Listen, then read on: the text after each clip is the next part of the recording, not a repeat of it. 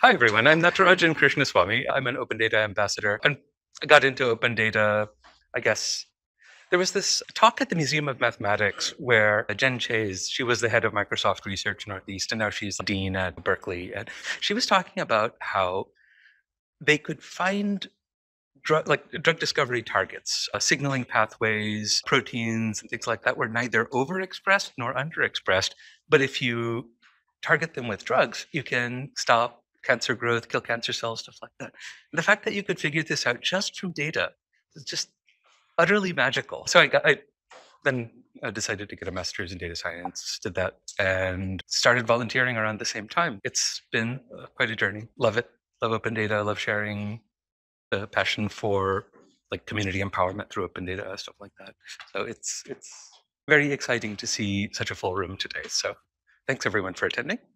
My name is Laura Hechtlinger. I'm another Open Data Ambassador. This is my first year being an Open Data Ambassador. I work for the MTA doing data management and volunteer here on the side. And yeah, I'm excited to work with everyone. I think open data is amazing, but it's really only as powerful if people know how to use it and utilize it and access it. So I'm excited. Exists. I know it exists. That's number one, know that it exists. So I'm excited to share all of that with y'all today. The Open Data Ambassador program started in the run-up to Census 2020, a partnership between the Queens Public Library, Beta NYC, whom we all know, the Mayor's Office of Data Analytics, build up data literacy, awareness of open data, specifically New York City open data, and also to drum up interest in the census to increase participation in Census 2020. This Queens has had the most hard-to-reach, hard-to-count communities in the country. Here, where it's frustrating that we have that problem, but yeah, you may have heard that like New York City response rates are pretty high. We, in fact, increased our population by almost 1 million people. So it's a fairly successful census. Though we're not going to take credit for that, but it didn't. So the program has continued. They developed. It's a train the trainers kind of program. So they actually had presented almost these same slides to us, and we had practice sessions presenting them to each other and some of the organizers. And hopefully you all will be comfortable enough to do the same. We'll share the slides after the event. So that's the Open Data Ambassador program. I mentioned the parties that created it. Like I said, the original one also had Queens Public Library, and this one has expanded to citywide. So New York City Open Data is you heard maybe during the keynotes that it's a program to make information about the operation of the city automatically available. And it's interesting to see how we got there. It's a transparency initiative in a lot of ways, as well as being something functional and usable. And a lot of it's, I guess, in the same lineage as efforts like progressive era reforms after Tammany Hall and Boss Tweed, and a lot of very public corruption to let people see what the government's actually doing. The city record, which nowadays is online at the link at the bottom, it lists like basically every like significant public act from hiring to bills that the city does. It was a big change to have all of that be public. These have been like the early paper ones have been scanned, but like I said, nowadays it's available online. The next really big jump was rather than you see what the government wants to tell you, you can request information and they have to give it to you unless they have a good reason not to. And that started as Freedom of Information Act in the US in, I believe, 67. And various states, including New York State, passed their own versions. Some are called like sunlight laws, like in Florida, but here it's the Freedom of Information Law, or FOIL, and it was originally passed in 1974. It was completely replaced in 77 and has been amended on and off through the years. I think the latest was in 2008. Not only do they generally have to provide requested information, they have to give you a reason if they refuse.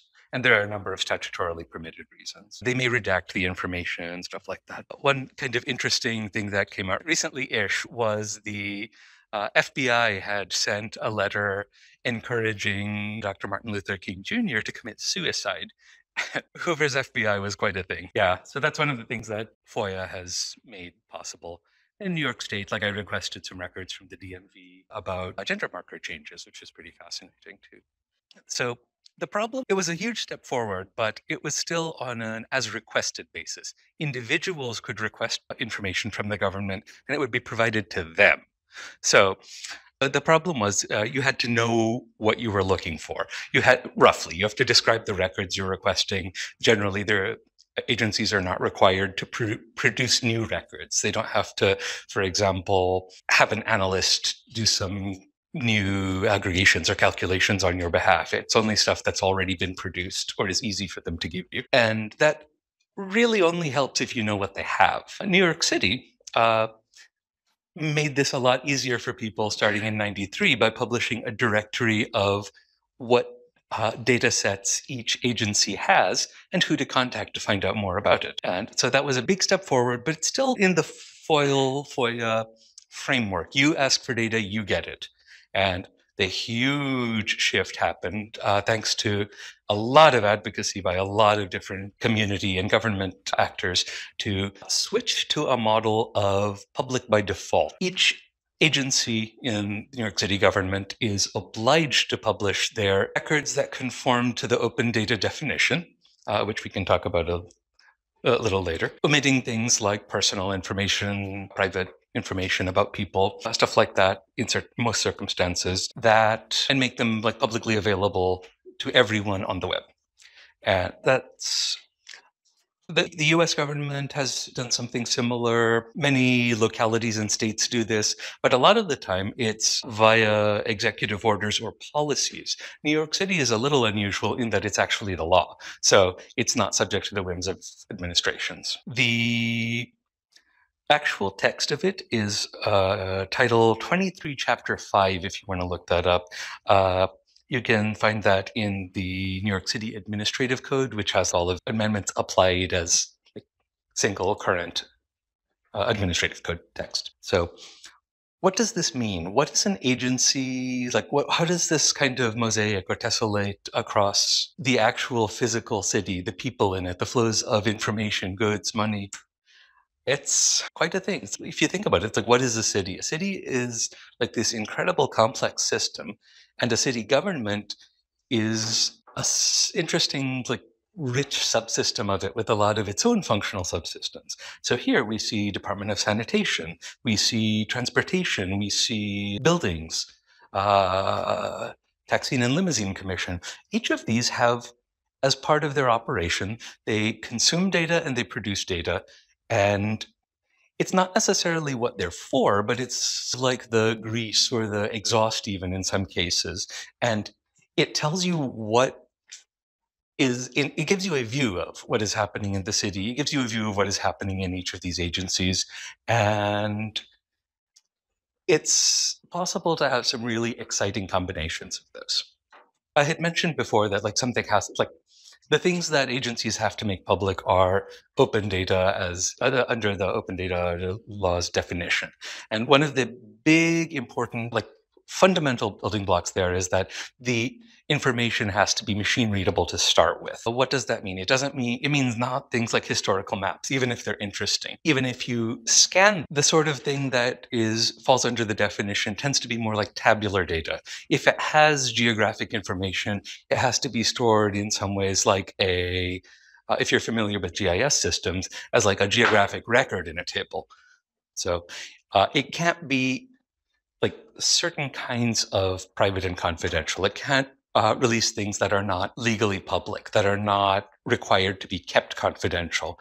And this isn't always what you'd expect because, as the example here shows, every city employee's salary is public information. It includes their name, their job, the agency they work for, and their salary, among other columns.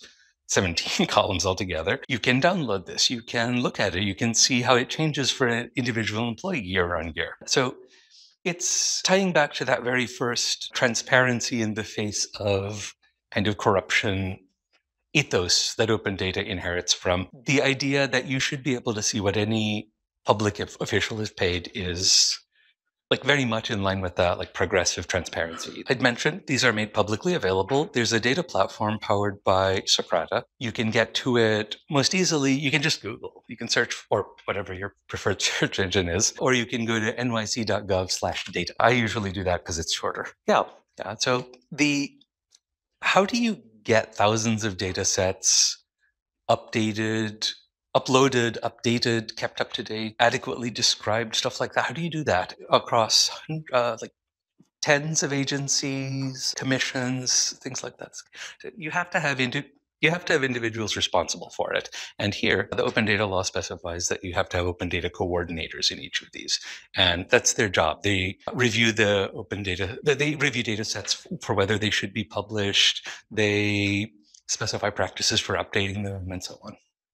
All right, so we've learned about some of the history of open data and what open data is, but how do we access it? As mentioned, we have this portal. So if you go to nyc.gov/opendata, or if you search for that, you'll be brought to this page. So we're going to explore this and learn more about how to actually navigate this page and how to pull data from it that you can use. So to start, we have this search bar. So if you come onto the site and you have an idea in your head of what you're looking for, you can just go in and search for a certain data set specifically, but you might not know what you're looking for. So at the top of the page, you're going to see this data box. So if we click here, that's going to bring us to this nice navigation page. The way I like to view this is like my seamless little hub. Maybe I'm not sure what I'm in the mood for dinner that night. Maybe I don't know what data set I want, but we have a lot of options. So we can navigate them by agency. Maybe I want to look at what the DOT is collecting, right? I can look at categories, so business, city government, etc. Or maybe I want to see what's popular. What are other people looking at? What's a hot new data set out there?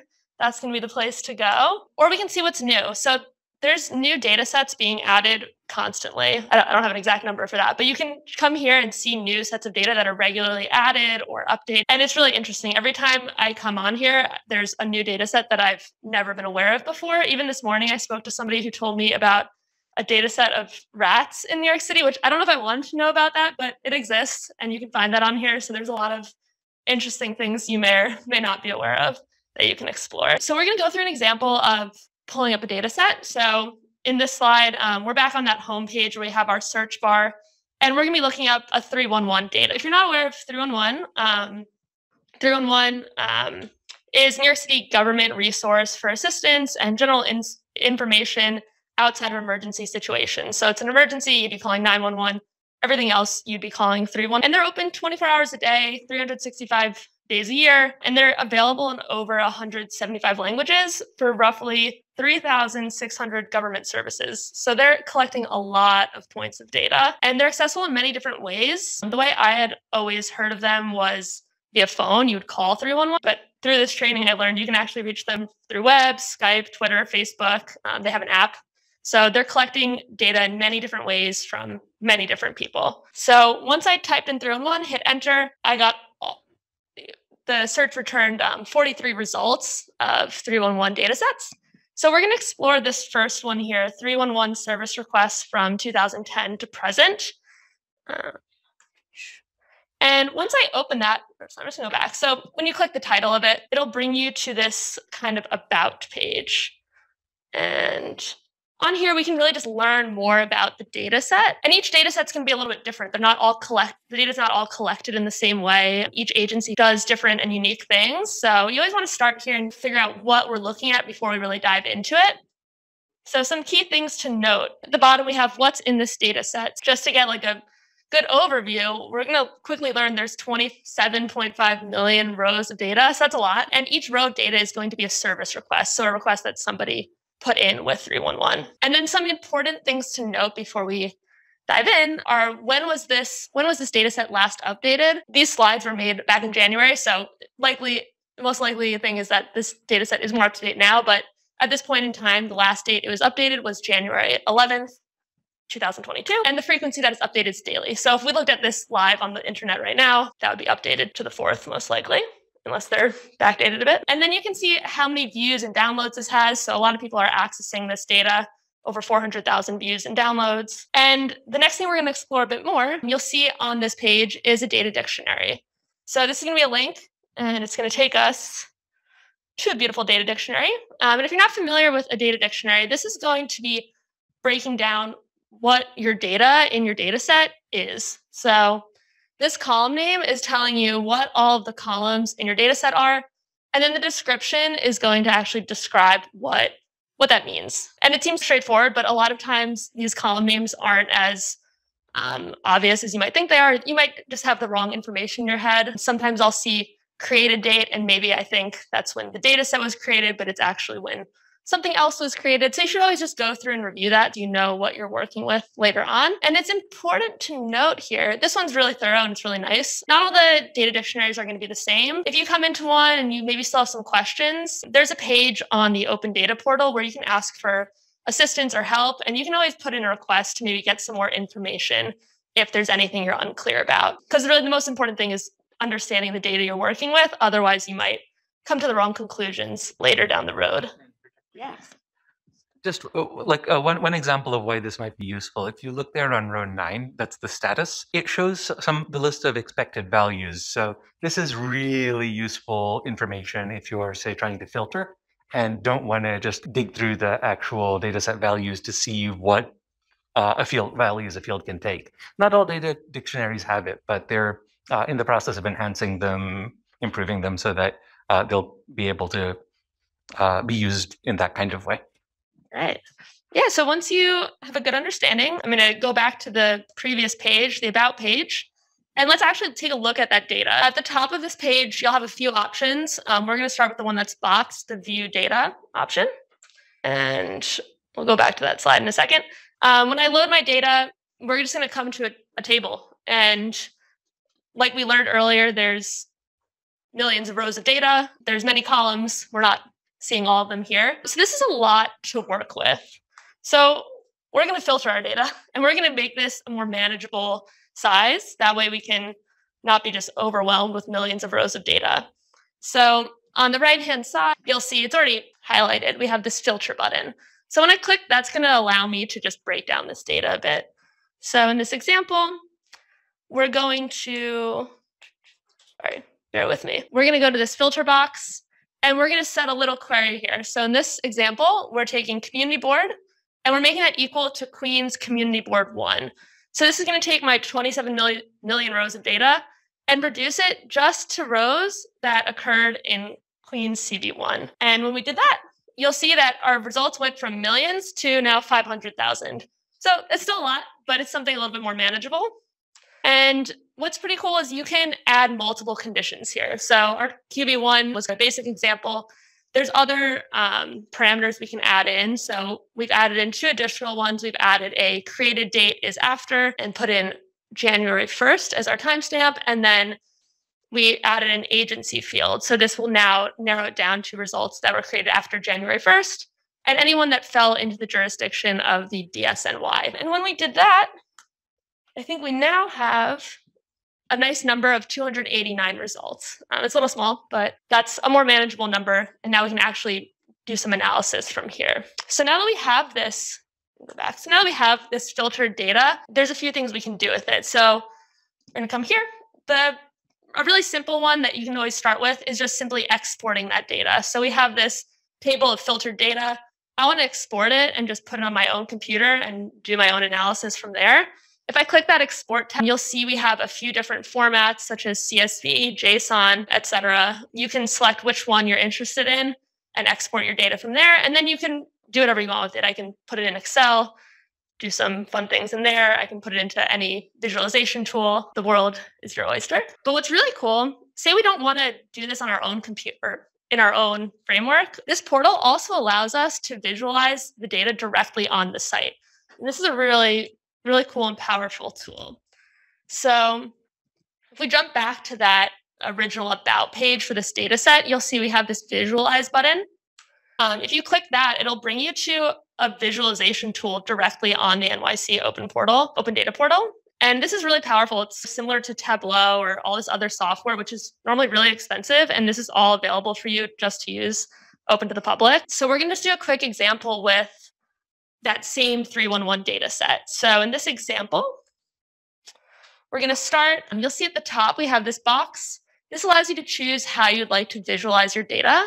So in this example, we have this little pie box selected. So we're making a pie chart. And you'll see that there's a lot of examples though. We have row and bar charts and some scatter plot, a globe. So we can make some fun maps later on. So here we're doing a pie chart and we're again just filtering that data. So we're going to look at any service requests that came in on March 21st. 2021. And then we're going to aggregate that data. So on the left, we have some ways to break down our data so it's visually makes sense to us. So in this case, we're going to aggregate the data by borough, and we're going to be looking at a count of records by borough. So we start to see where are the most requests coming from in this time frame. So you'll see Brooklyn, Queens, and Manhattan all have a lot of requests coming in here. And so if we go back, I mentioned before at the top, we have a few different ways we can visualize data. This is probably my favorite, but we have this map at the top.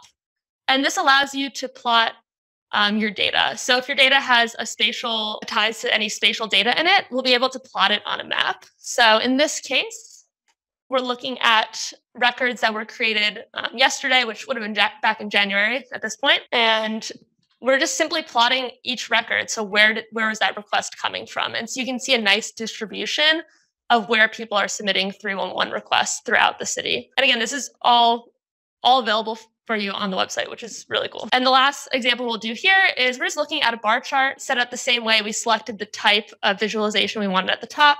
We added a filter for requests that were going through the DOT, and we added a time frame. And then here on the left, we have it aggregated by complaint type. So we have how many complaints are coming in for each type of request that the 311 center gets.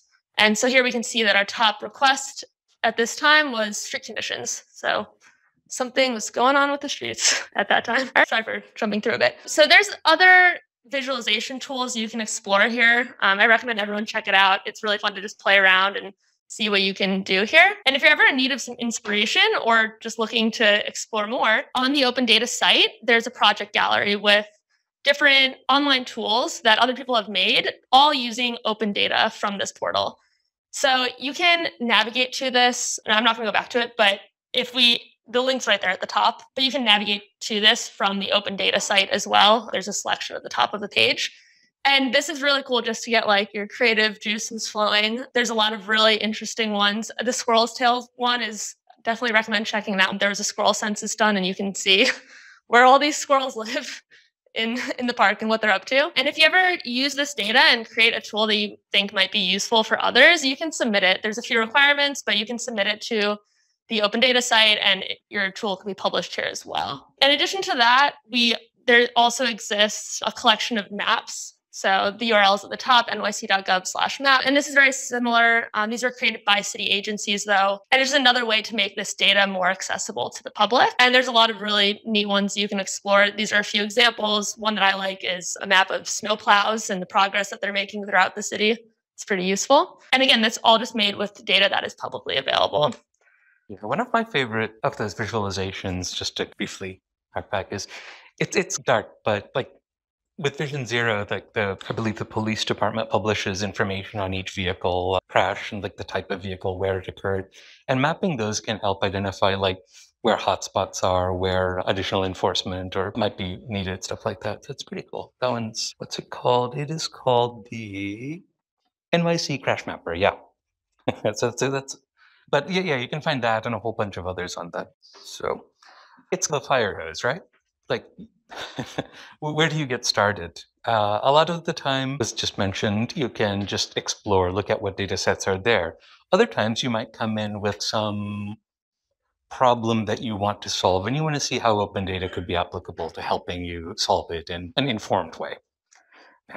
So we're offering this framework as just a rubric to help with that kind of exploration or that kind of inquiry.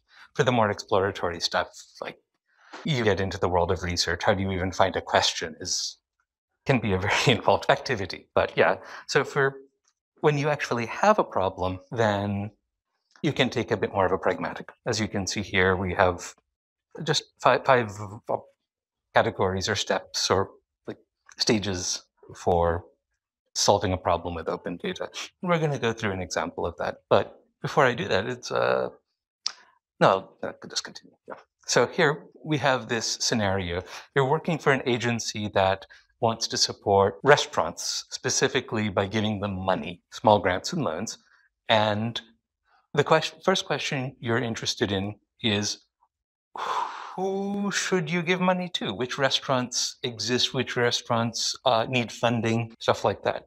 So here This corresponds to the stage of defining the problem and understanding the stakeholders. When you have done that, when you say, I'm interested in restaurants, maybe in some specific region, I'm interested in restaurants that may need assistance, it can be time to start looking for data sets. This is also somewhat exploratory to figure out what data sets on the open data platform are applicable to your problem. One way to do that could be to just search.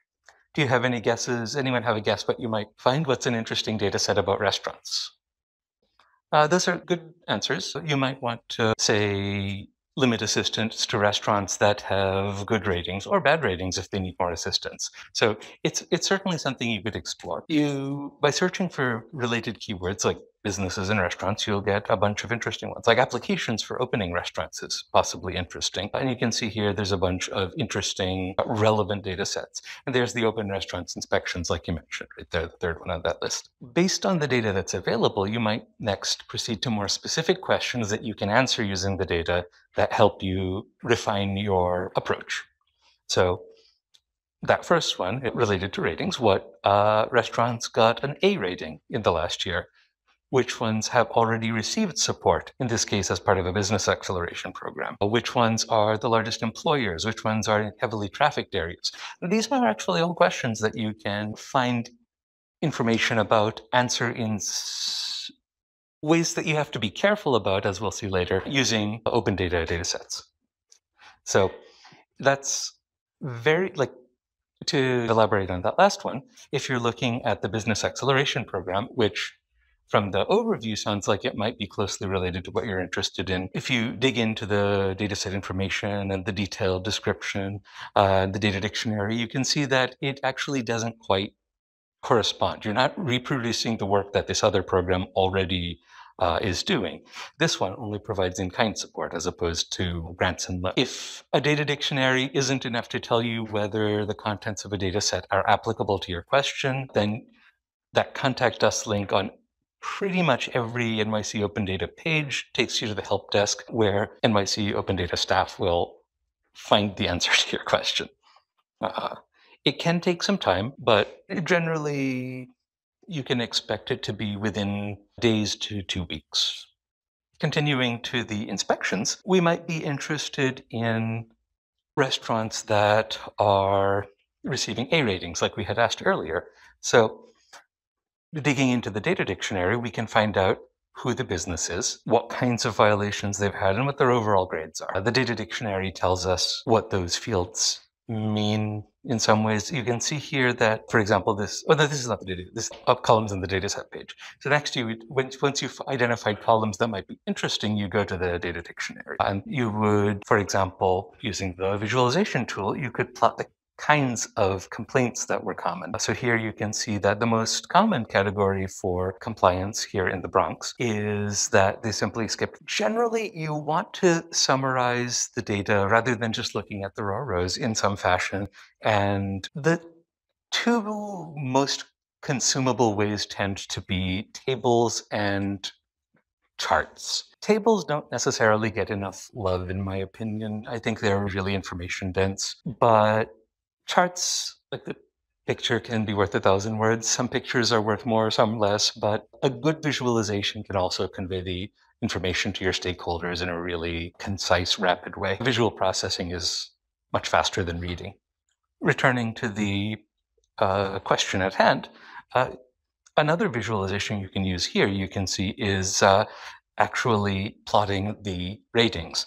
And now you find to your dismay that the majority of restaurants simply don't have a rating. This is one of the reasons you want to examine the data, see what's actually there, look at the data dictionary, stuff like that, because you don't want surprises like this to completely undermine your analysis. With that information, you probably would not want to use ratings as one of the inputs, simply because they're missing for most of the cases, or not most, or a plurality of the cases. Yeah, like I said, once you have analyses, you can provide recommendations, you can provide information, or if you're the decision maker, you can make the decision yourself. With that information, you probably would not want to use ratings as one of the inputs, simply because they're missing for most of the cases, or not most, or a plurality of the cases. Yeah, like I said, there's civic technologists and the like. And If you're interested in data that isn't already public, you can request it, again, via the Contact Us page. If you want to see what other people have done, you can look at the Open Data Project Gallery. If you've made your own, you can submit your projects to the Open Data Project Gallery. And you're all here for the School of Data, which is kind of one of the culminating events of Open Data Week, the celebration of the anniversary of the Open Data Law. There's a lot of other events that have been part of Open Data Week, everything from data-oriented art to other NGOs to seminars. A lot of good stuff. Open Data Week, you're all here. Any questions? One other thing I'll add is we're both part of a volunteer program where we learned about this and shared it with, and we're going to continue sharing it with the public. And they do cohorts every year where you get trained and then give similar presentation. If that's of interest, you can always get involved that way as well. Just wanted to add that. Joint events the entire today. There's the kickoff today, and then events through Sunday the 13th. And if you want to join the Open Data Ambassadors program and become an Open Data Ambassador yourself, like Laura and Natarajan, you can visit nyc.gov/teachopendata. In terms of integrity of the data, there are some questions. What would be the best way to go about it in terms of should we contact normal link to contact Open Data or agency, or what would you suggest? My suggestion would be going to the help desk portal. Oh yeah, if you're unsure of the integrity of the data set that you're working with, what's the best next steps to take? My suggestion is always go to that Open Data request or the help contact page, and you can put in a request there. And that's being responded to in a prompt time. So you'll get an answer from somebody who's like at the source. Thank you. Yeah. I'm not sure if you guys already covered this, but I was just wondering, like, personally, how you became Open Data Ambassadors, or what brought you into doing this kind of work? Yeah, I attended a few panels at last year's Open Data Week. And I didn't attend this one, but I've worked with Open Data personally, and I think it's a really cool resource. And I actually don't remember how I learned about the program, but it was probably just through wandering around the Open Data set for a while, or the Open Data portal and websites, and looking at those tools. I learned about it and thought it was a cool opportunity. Yeah, for my part, like I mentioned, the Open Data Ambassador program started in the run-up to Census 2020. I got involved with that because at the time I was working on public statistics at Google. So if you search for things like employment in California or population of New York City, the little chart that comes up, my team did end-to-end, like talking to Census Bureau and governments around the world, NGOs like the UN. So I was really interested in open data public statistics. And I guess I knew about it. I learned about the program because I followed several of the people involved with starting it on Twitter. So I heard about it that way. Our time is up. Okay. All right. Thank you all for attending. I hope you found this interesting, informative, and enjoyable.